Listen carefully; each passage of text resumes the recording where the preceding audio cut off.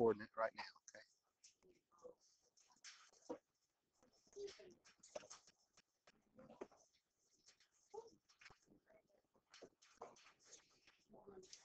All right, so we're going to look at something called Pascal's triangle. And so I'm going to show you how to generate Pascal's triangle. Now, it's in your textbook. I think it's on like page 348, like in the top left-hand part of the page. Okay, but you're going to have to sort of learn how to generate what's called Pascal's triangle to do what we're going to do. So you're not going to understand why we're doing this, okay, until we get to the point where we actually use this. Okay, now Pascal's triangle, the way I want you to think about this is like bowling pins. All right, you know how bowling pins are arranged? Okay, so you start off with a 1 at the top, and then we're going to put a 1 here and a 1 here. So bowling pins, 1 is never directly behind the other. Okay, now when we get to the next row, you have to be real neat with this. They always start off with 1 and 1. Okay, or the 1's go on the end here. So I'm going to put 1, but now what I'm going to do for this middle one here is take these 1's and add them together. So if I put 1 and 1 there, that would give me 2, and then I'm going to bring down this 1. Okay, now, so the 1's, I mean, you're going to see 1 steadily going down. All right, now, so this will be 1. Now, I'm going to put these two numbers together to get the next number. So what's this going to be here then? 3. Okay, and then 2 and 1 together right there would be 3, and then the last number is going to be 1. All right, do y'all see the pattern? Okay. Yeah. This is 6.8.1 video. Let me write that up here. Say that when you open it up. Okay. All right. Now, so what's this one going to start with now? 1. All right, and then 4, 6. Okay.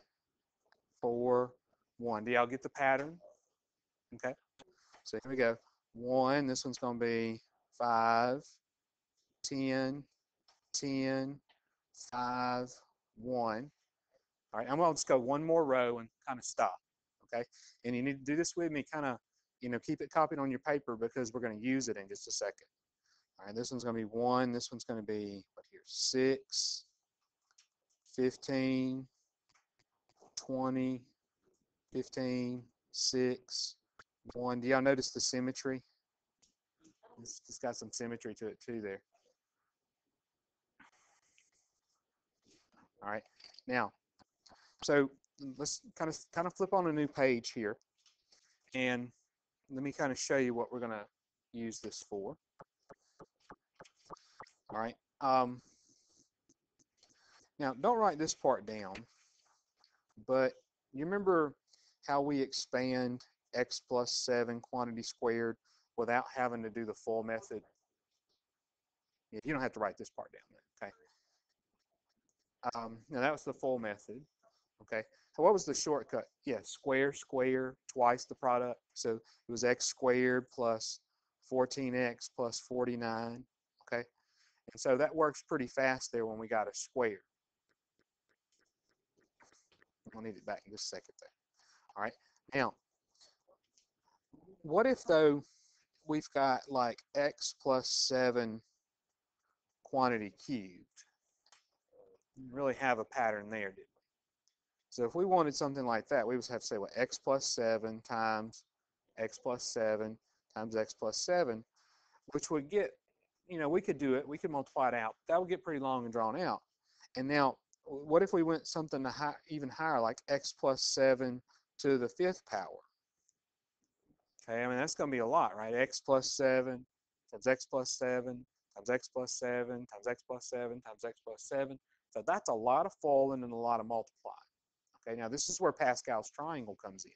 All right, so Pascal's triangle kind of shortcuts this idea. All right, now, so let's look at this one. All right, y'all do this with me. We're going to do, let's see, I don't want to do the same one here. Homework. All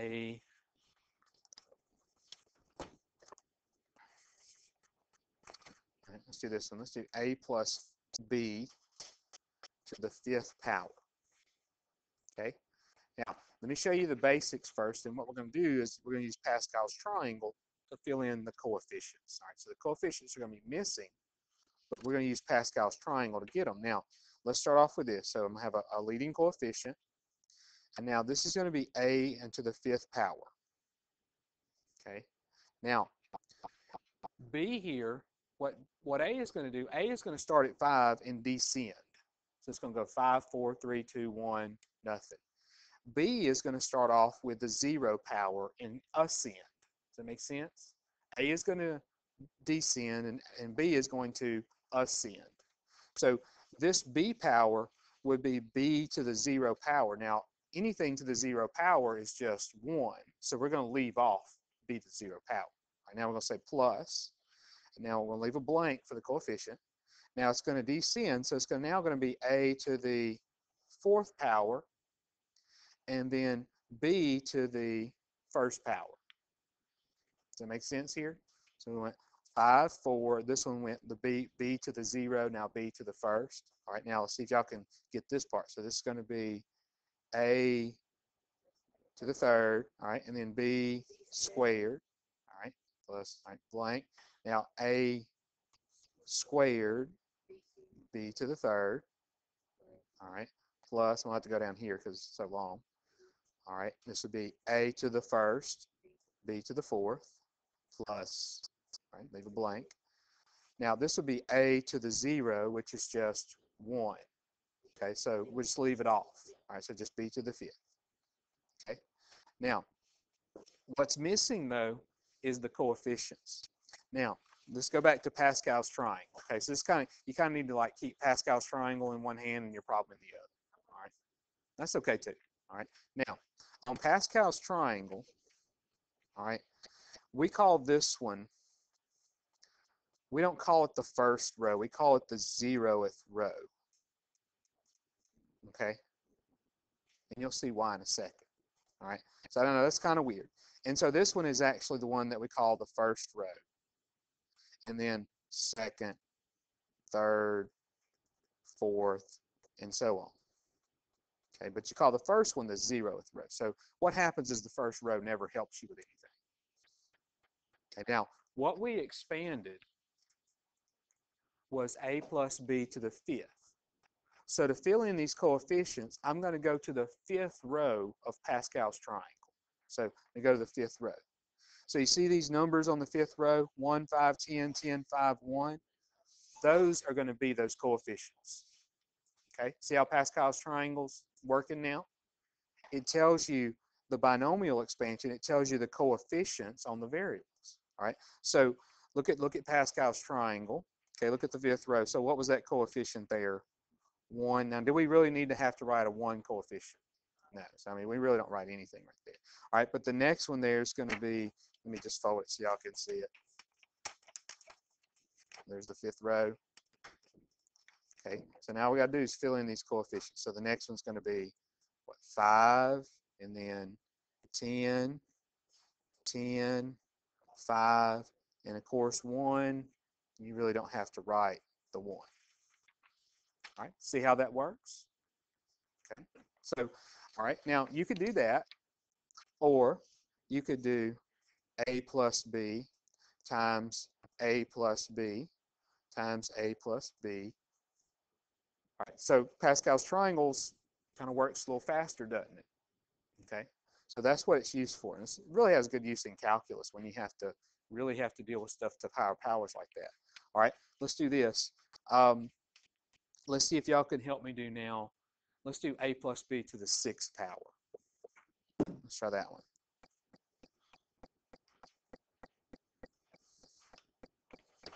All right, so let's see. All right, let's start off. We're going to go what?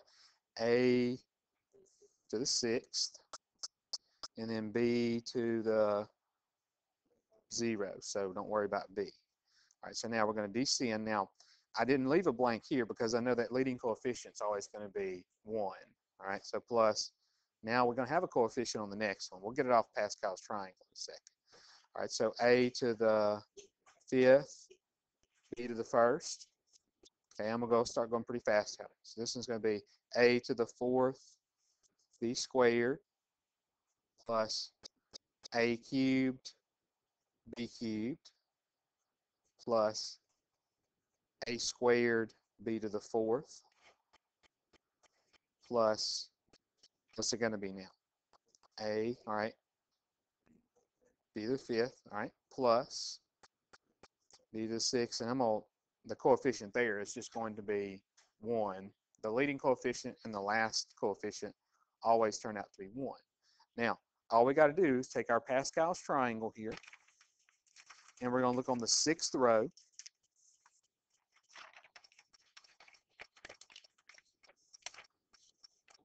And fill in the coefficients. So we got 1. All right, our next one's going to be 6, 15, 20, 15, 6, and then 1. All right. Now, now what we're going to do here, let's look at what happens if we say minus right there. Okay, it's not really that big of a deal. All right, right, it's just negative. All right, so let's put in a minus right there. And we won't go to to the 6th. Let's just go to the 3rd.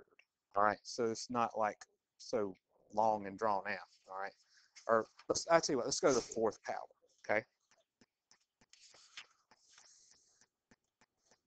All right. So what if it is minus? All right, a minus b. So let's say to the 4th power.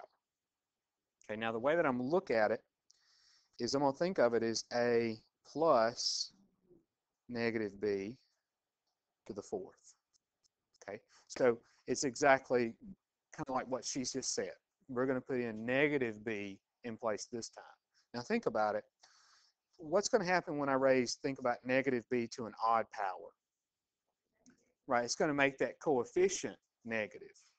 Okay, and when I raise it to an even power, though, yeah, it's positive, so it's not going to change anything. Okay, now let's expand it here. So we're going to the 4th power, so we're going to start off with a to the 4th.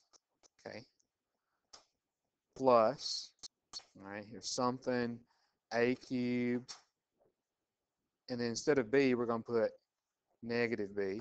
Now, you see how in a minute that's going to make that coefficient negative when we multiply it out? Okay, some of you don't see it. You'll see it in just a minute. All right, plus something. Now, this is going to be what? A squared. Then what? All right, right, negative b squared plus something here, a, and then negative b cubed plus, now a is going away, so now b is going to go, or negative b is going to go to the 4th. Okay, now let's write it down here, or let's go ahead and fill in the coefficients.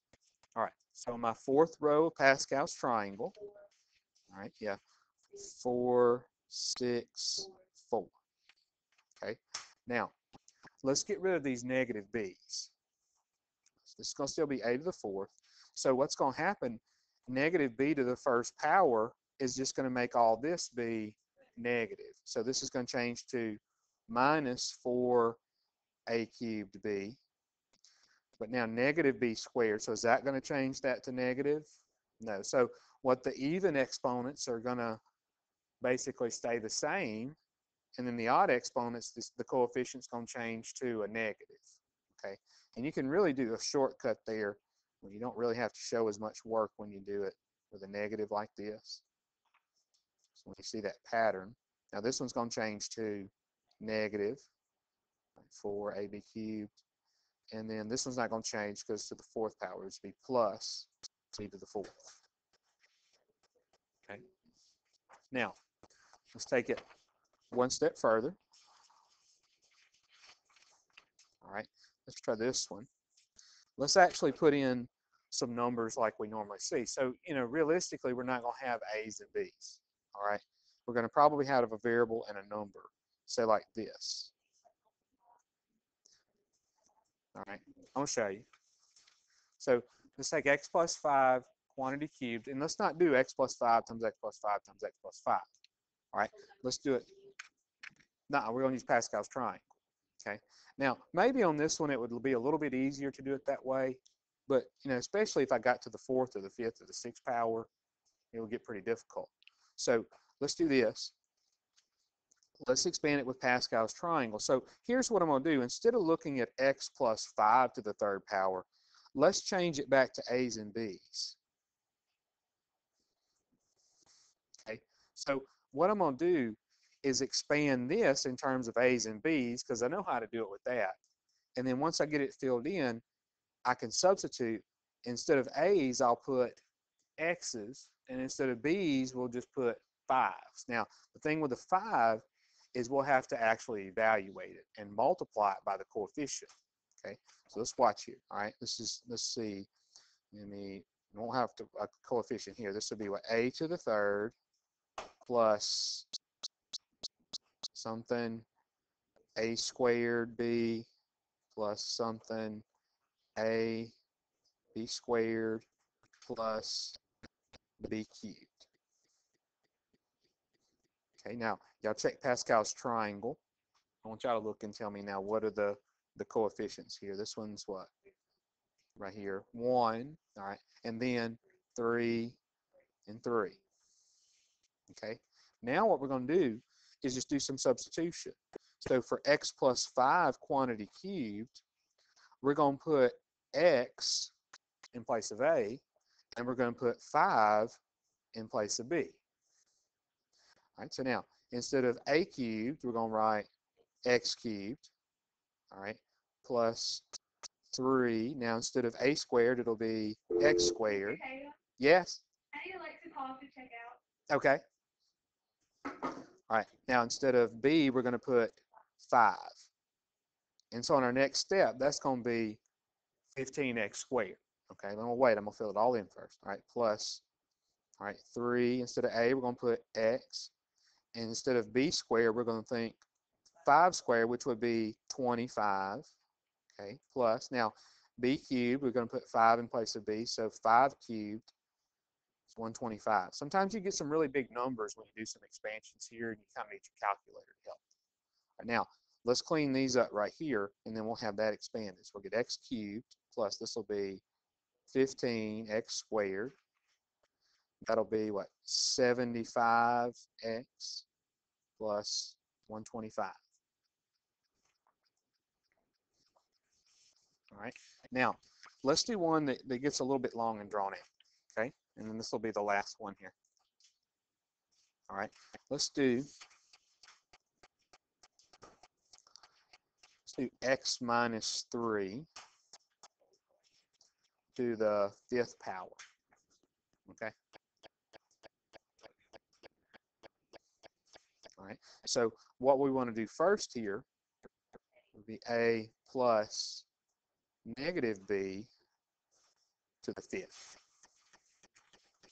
Okay, and once we get it figured out, then we'll put x in for a, and then we'll put 3 in for b. Okay? All right, so let's do the a's and the b's first.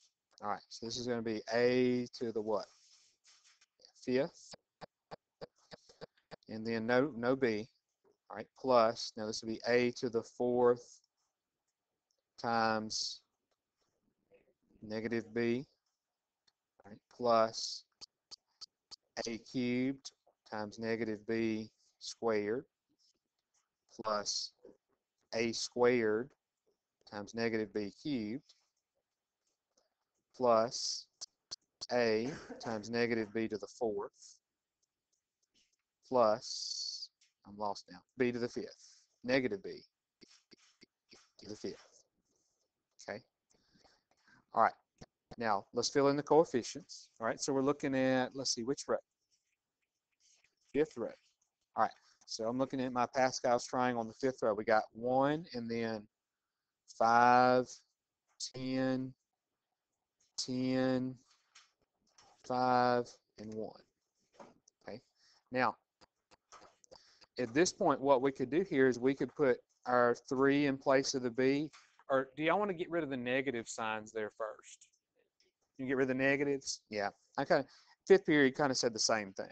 All right, so we've got a to the 5th. So now, is this one going to be negative now? Yeah, it's be negative 5, a to the 4th, b. All right, would this one change to negative?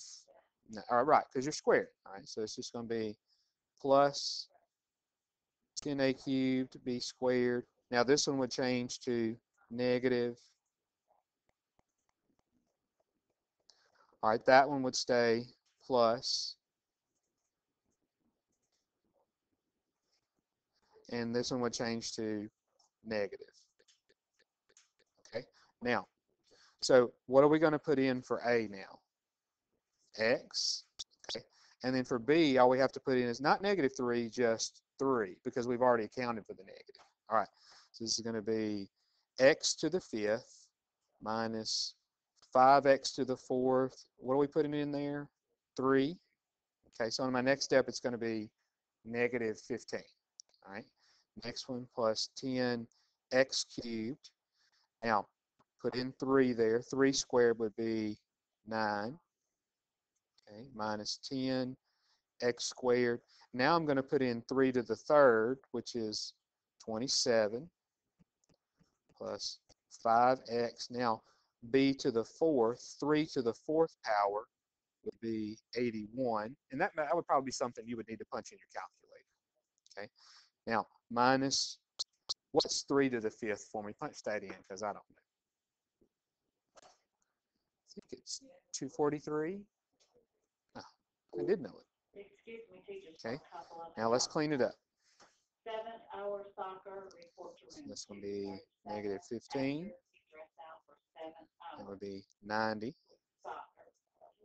Also, cheerleaders. Negative 270. School this afternoon at 4:15 to leave for the basketball game in Ruston. The bus will be leaving. Somebody do that for me. Thank you. 5 times 81. All right, thank you. X minus 243. That's it. Is that the coolest thing ever? Yeah. 7.